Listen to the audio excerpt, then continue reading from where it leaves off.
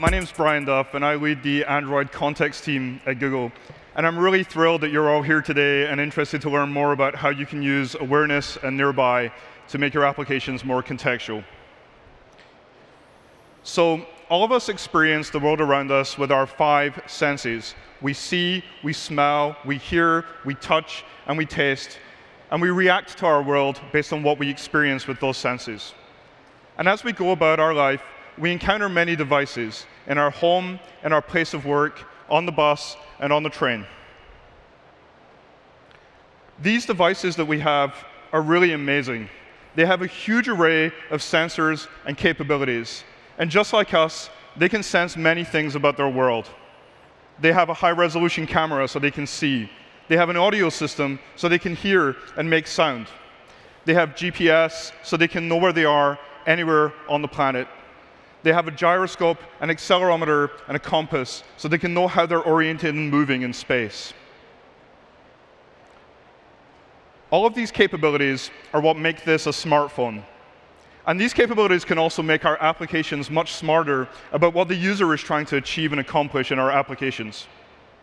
However, as an application developer, sometimes making sense of all of these signals is harder than it should be, especially trying to get a more deeper and nuanced understanding of what the user is doing.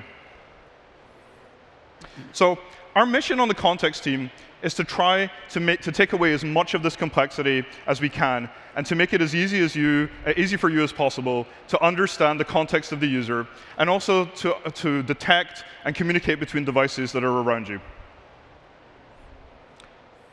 Last year at Google I/O, we announced the Awareness API. So awareness provides 2 powerful but simple concepts. The Snapshot API lets you query and poll contextual information around devices at any time. And the Fence API lets you set up the conditions that your application is really interested in and trigger behavior even when your application is running in the background. There are many APIs on Android that you can use to get this information, but the real power of the Awareness API lies in how you can combine various different signals together to get a really nuanced understanding of what the user is doing. For example, maybe it's not enough just to know that I'm at a specific place, that I'm at the coffee shop, but knowing what it is that I'm doing there, that I'm standing in line, can be really useful in providing a better experience for my users. Maybe by knowing that I'm standing in line, my app can tell me, hey, instead of waiting to be served, you could just order your coffee directly from the app. And then I can go sit down, hack some Kotlin in Android Studio, and wait for my coffee to be made. So you can see that sort of combining these signals together can provide richer, suggestive, and predictive experiences for users. One thing that's hard when you try to build this kind of experience is doing it in a way that's as cognizant of the user's battery power and resources as possible. So another great strength of the Awareness API lies in optimizing system resources as best as we can to achieve these kinds of things.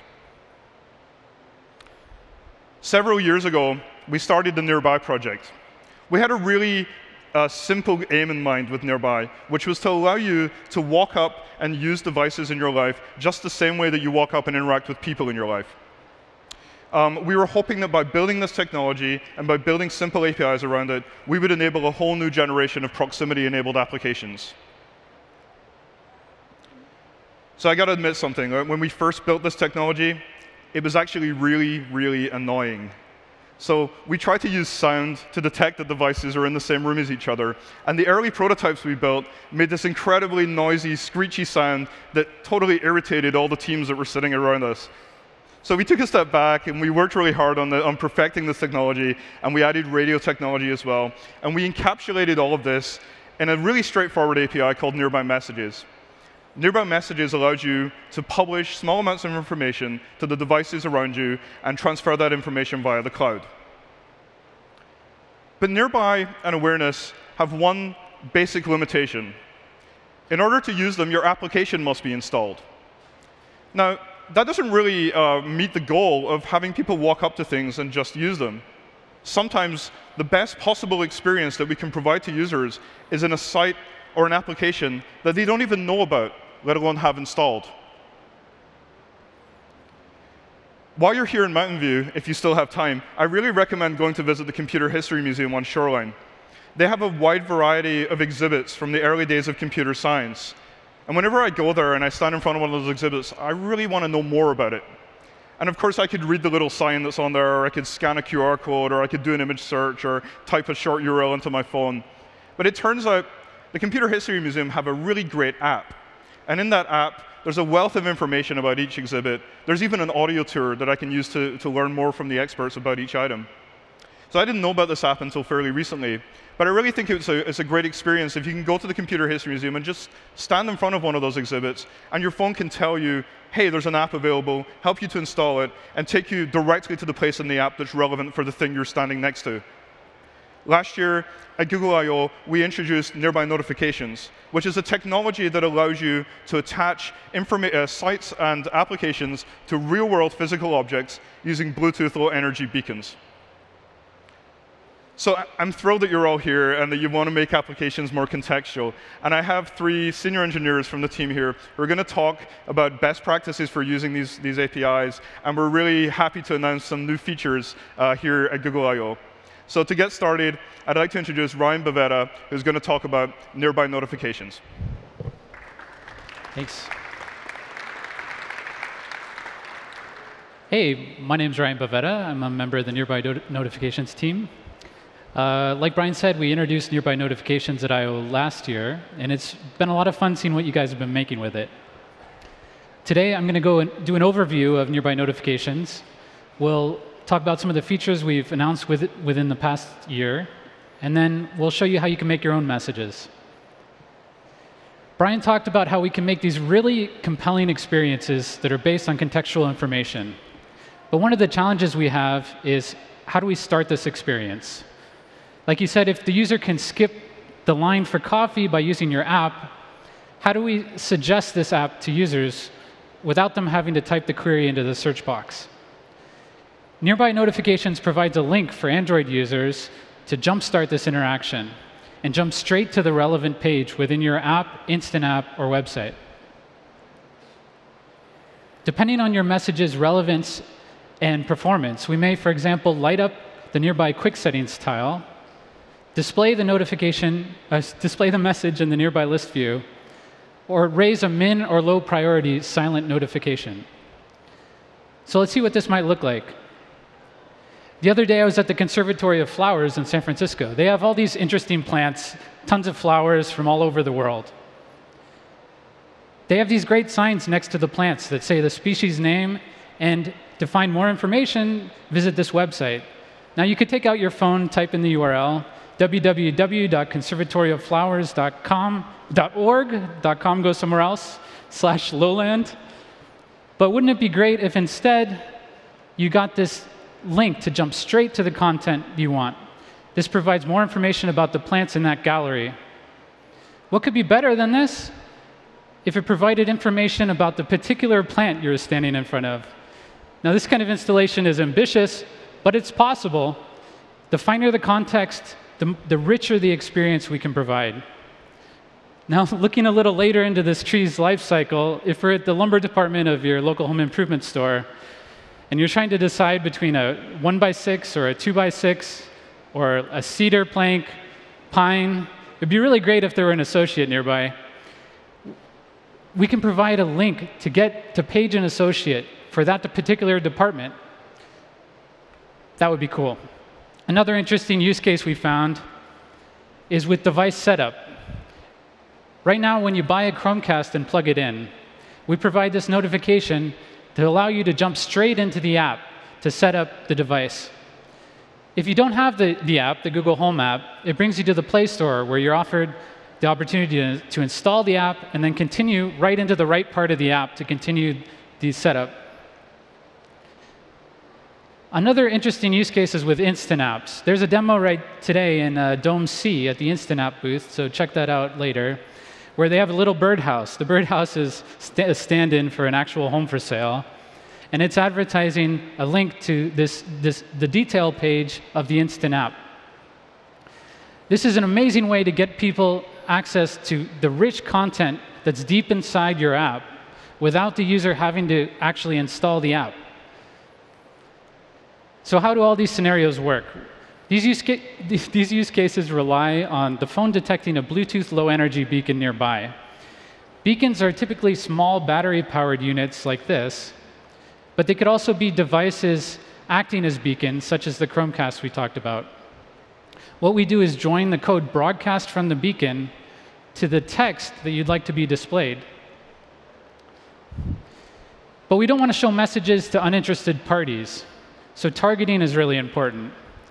Over the past year, we've introduced several ways so that you can target and fine-tune the context of your message to only show it to these interested people.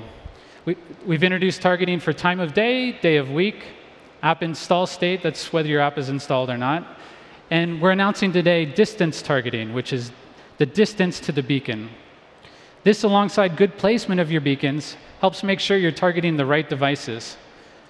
Bad interactions, like messages that go ignored or are muted, may be reasons that we may not show your message as a notification. Targeting the right users can sometimes involve stopping the broadcast. For example, device setup messages are great, but if your device hasn't been set up within about 15 minutes, the user probably isn't going to be setting it up anytime soon. So you should stop the broadcast. Let's talk about the text of your message. When deciding how to phrase your message, it's really important to be concise. You don't have a lot of characters available. We found that about 40 is the maximum where you can ensure that your message is displayed entirely. You should use strong context. In this case, we're looking for users that are waiting in line to order. And we should make it clear what will happen when the user taps on the message. In this case, the user will view a menu or place an order. Contrast this with a message like, "Come inside our store," or "Sale going on now." These messages are likely targeted to uninterested users, and the user doesn't know what will happen when they tap on the message. If you want to test an attachment, make sure to create the message in debug mode. Debug mode messages only show on debug mode devices. Oh, we're not. Is that for me? Turning on debug mode on your device also enables detailed bug reports, which are really helpful when debugging. Now, how to add messages to beacons. There are two ways. The first way, the beacon can broadcast the URL directly. We'll automatically pick up the title and the fave icon from the destination web page. This is the easiest way to get started. But you won't be able to set targeting for your message, like time of day or distance. To do that, you can have your beacon broadcast an ID, and then tie that ID to the message using the Beacon Tools app and the Beacon dashboard. This message also allows you to specify an app intent to be launched. Both of these methods allow you to specify a URL that launches an instant app. For details of the setup process, check out our website. Again, there's a demo today in the Dome C, so be sure to check that out. Now back to Brian.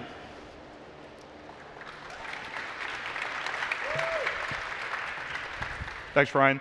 So we've seen with nearby notifications that you can enable contextual experiences even if your application is not installed.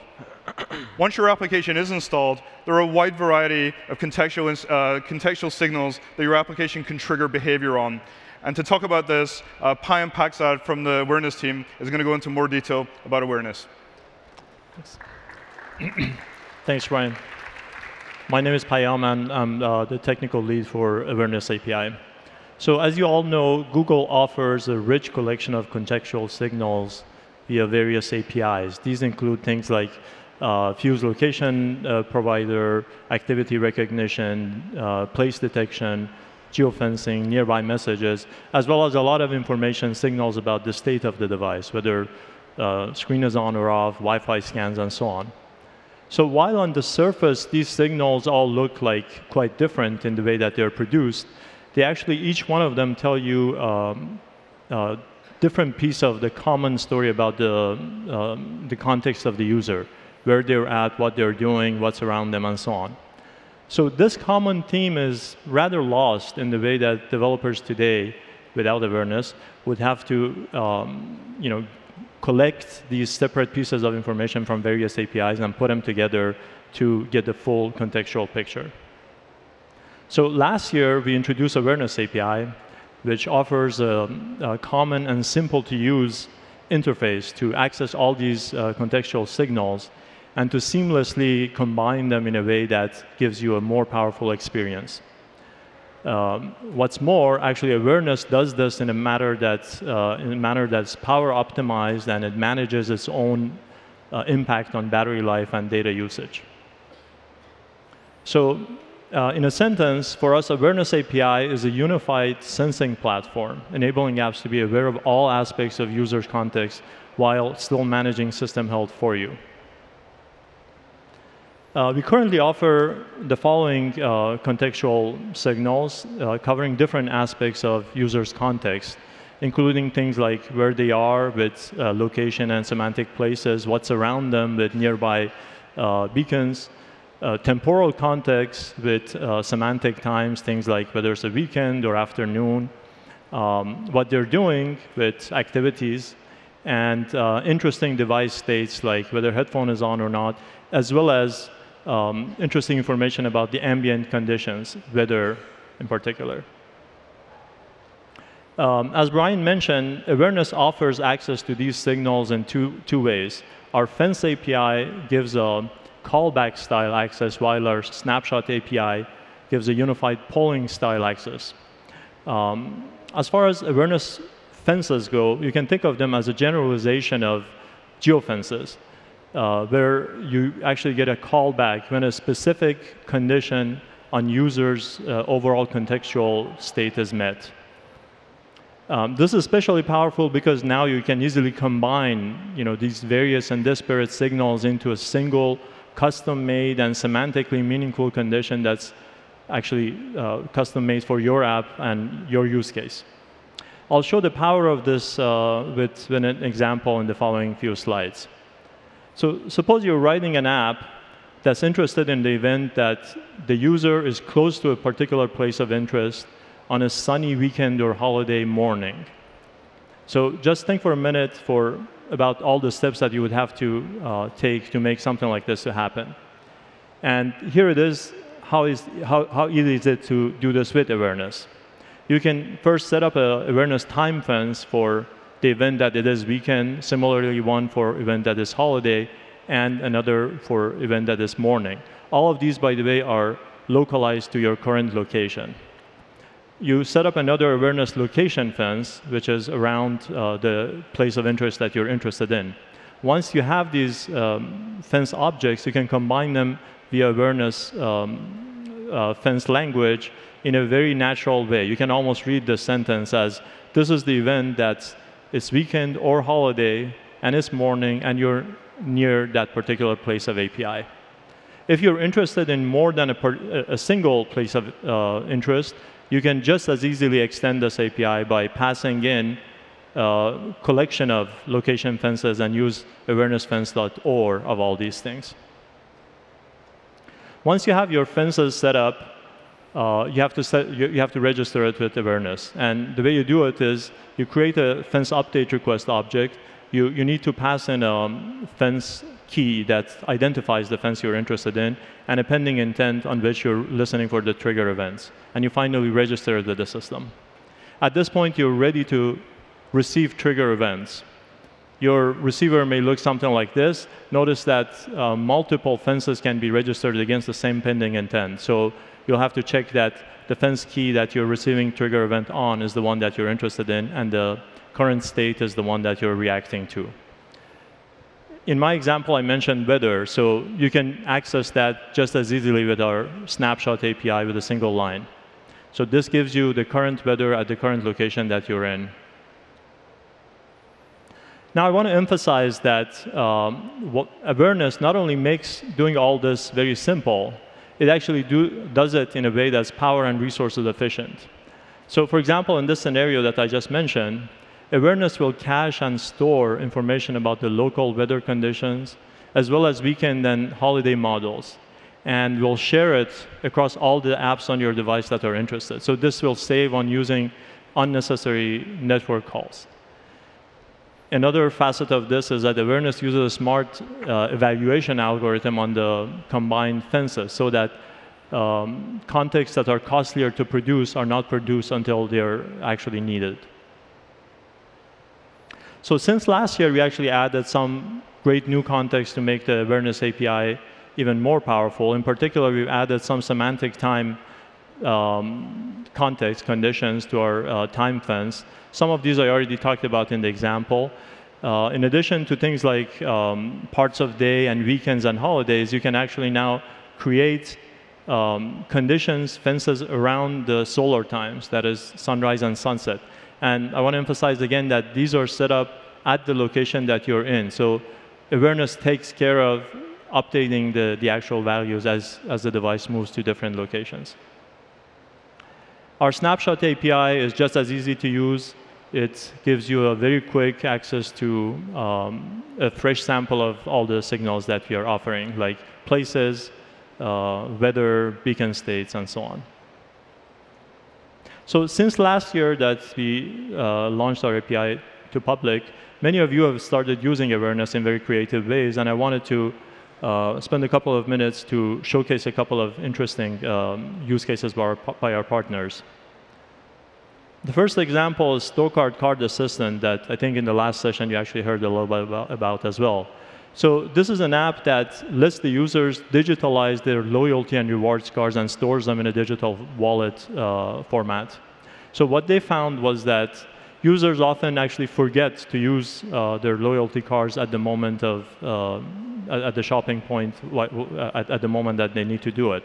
So they've used the combination of awareness fences, awareness context, to come up with a way to estimate the exact moment that users need to be accessing these things and remind them with a single click access to pull up this thing. Another great example is QuickBooks Self-Employed. And this is an app that helps users track business expenses for tax deduction purposes. And they use a combination of awareness context to accurately estimate the business-related mileages.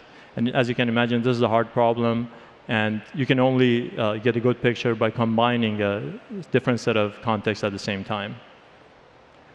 In the area of digital fashion, this is an app called Coded Couture by Ivy Revel, which actually creates a unique and personalized design based on users' daily life. So what they do is that they use awareness signals like places, weather, and activity, and translate them in a creative way to fashion designs for personalized dresses. So with that, I'd like to hand it back to Brian. You can find a lot more information and examples about our APIs at our developer site.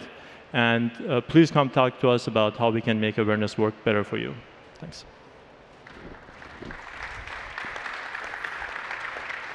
Thanks, Payam.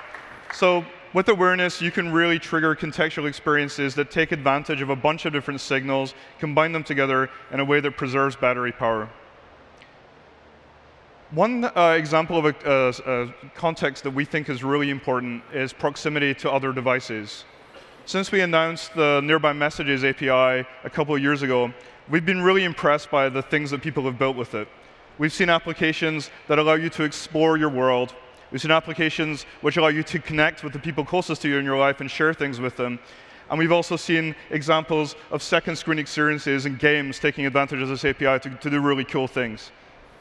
We've also had a lot of feedback from developers about the kinds of things that you would like to see in the future versions of the Nearby API.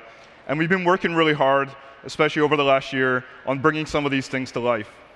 And so I'm really, really excited to introduce Varun Kapoor, who's going to talk about how we're taking the next generation of Nearby's APIs offline.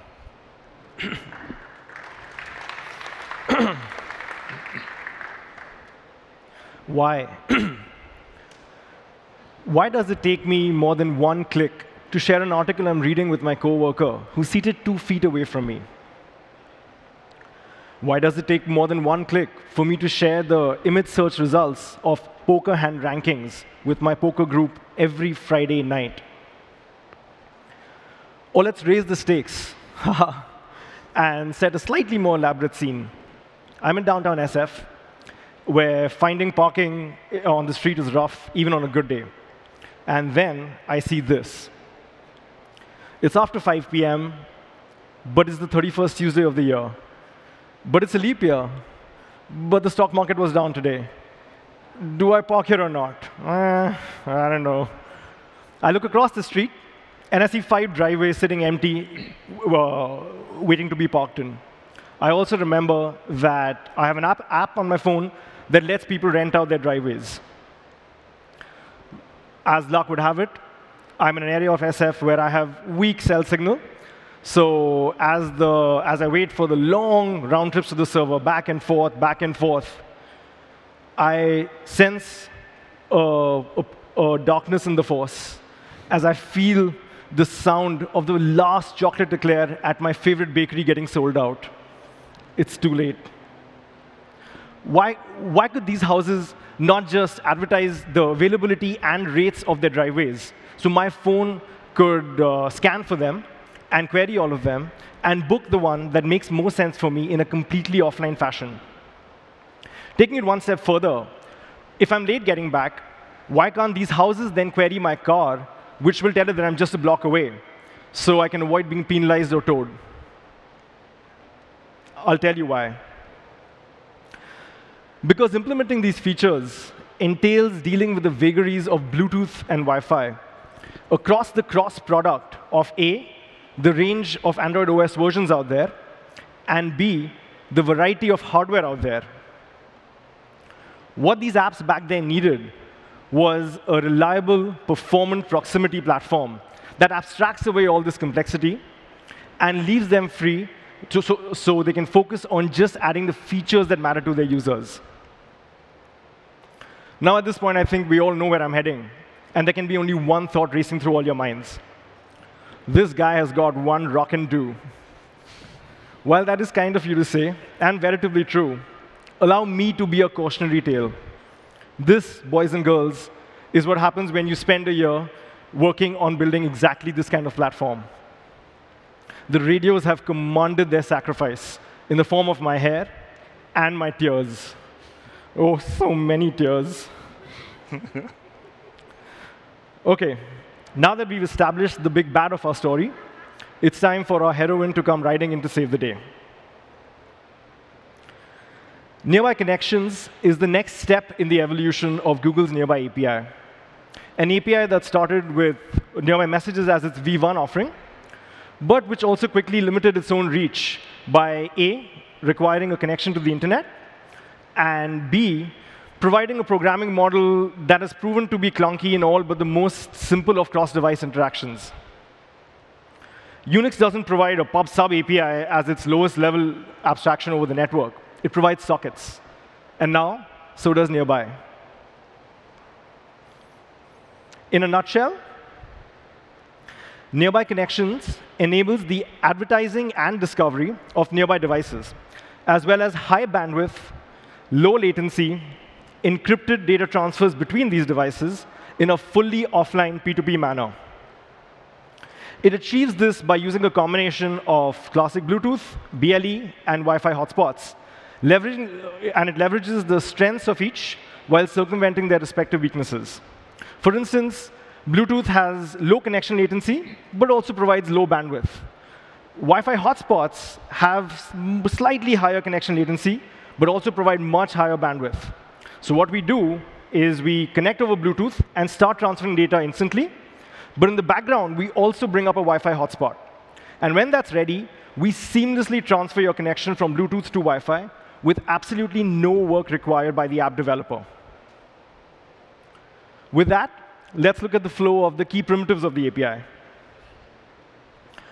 An advertiser called start advertising, and sometime later, a discoverer called start discovery.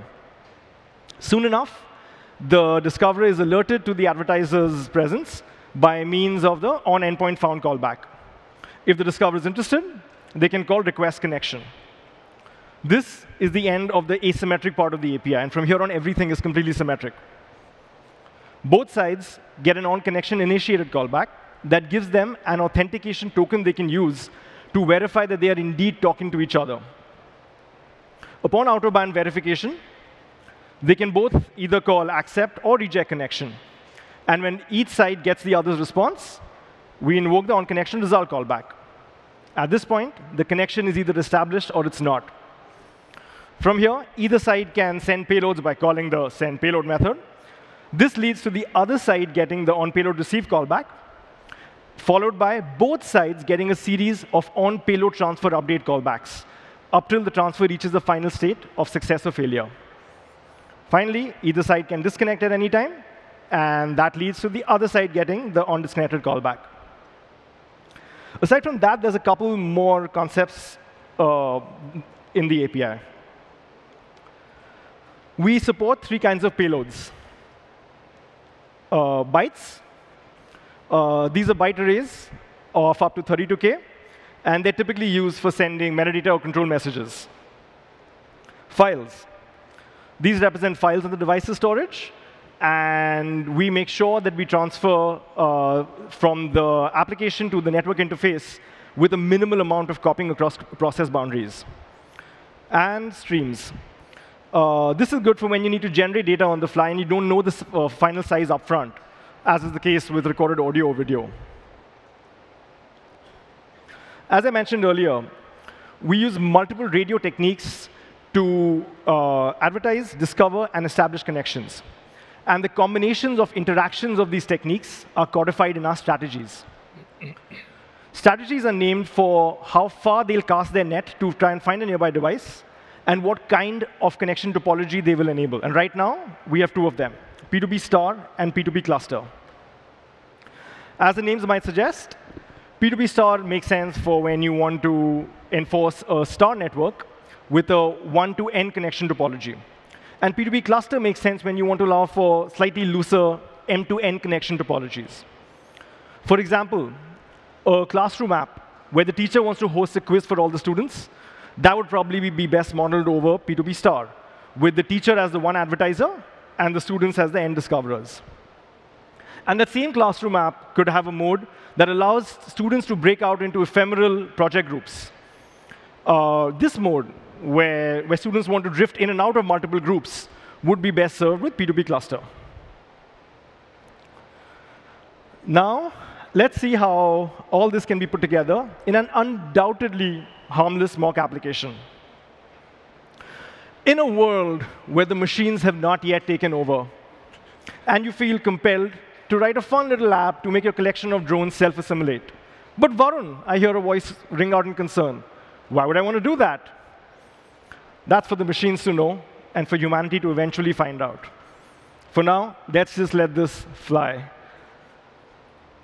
So, as I was saying, in that world, since we want every drone to see every other drone nearby, we'll make both of them, we'll make every drone advertise and discover at the same time. Because we want them to exchange some small control information before making any larger decisions, like what to do with these puny humans, we'll make them instantly connect upon discovery of another advertiser. And we'll have both sides auto-accept the connection, like so. Once they are connected, that short control message we spoke about could be modeled as a bytes payload. In our case, we'll let's say, perform a quick leader election algorithm. Words we will surely live to rue. And finally, the leader can send a stream payload back to the follower that allows sending constantly changing updates about his current location, so they can move in lockstep with military precision. What could possibly go wrong? Now, that was the simple base case of 2 drones. Applying mathematical induction and generalizing to n is left as an exercise for the reader. But by and large, your end result should look something like this. At this point, Brian has insisted that I assure all of you that I absolutely do not have an army of pre-programmed drones sitting in my garage, armed and ready to take flight at my slightest whim. So move along, folks. Nothing to see here. While we wait for the day that our benevolent robot overlords grace us with their cold metallic probes, we have some slightly less bone-chilling uses of nearby connections spotted in the wild. The Weather Channel is using nearby connections to build a pretty darn cool offline mesh to help spread urgent weather updates and warnings, especially in the wake of natural disasters. Send Anywhere is a South Korean app that allows sharing files intelligently in the most efficient manner possible, regardless of whether you're online or not. And they're using nearby connections for their offline modality. Pocket Casts have been a great partner for nearby messages, and they now want to enable people sharing and discovering podcasts in a completely offline manner. For example, when you're stuck in an aircraft and are looking to crowdsource your options for entertainment. Game Insight is a leading game developer, and they're using nearby connections to not only find nearby players, but also to run their games completely offline. Again, being stuck in the inside of an aircraft comes to mind. Hotstar is India's fastest growing streaming network, and they're using nearby connections to allow offline sharing of downloaded movies and TV shows. So you don't need to have access to the internet. You only need access to a friend who does. And finally, Android TV is about to launch a new remote control app where they use nearby connections to not only set up your new Android TV and configure it to be on your Wi-Fi network, but also to serve interactive second screen content in a streaming fashion.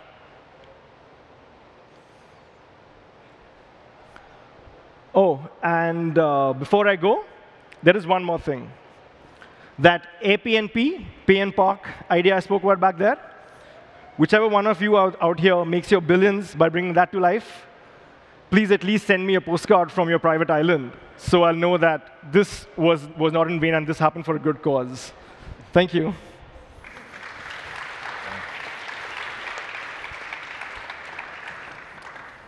Thanks, Varun. I'm really nervous about these killer robots, but I'm sure it's all going to be OK.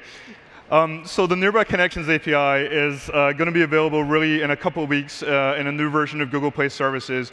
And we're really excited to see what you're all going to build with that. Please keep giving us feedback about the kinds of things you'd like us to do with Nearby. We're really excited about your use cases, and we want to make the API better. There's a wealth of information on our developer site about all of our APIs, awareness and Nearby. There's a bunch of examples, sample apps, reference implementation. Please join our mailing list. We'll send you updates when the APIs are available. And I just want to say a big thank you to all of you for coming here. I think we can build really great apps together, and thanks very much.